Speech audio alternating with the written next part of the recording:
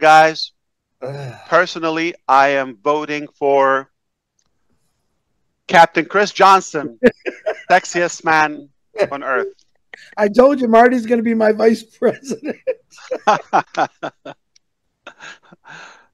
Oh Lord, what would the world be like then? Probably a lot better, to be honest with you.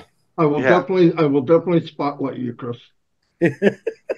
Oh, speaking of spotlight, you know, Red, when you were talking about somebody has been, you know, through that path and they're inviting you. Okay. Also, success can be borrowed.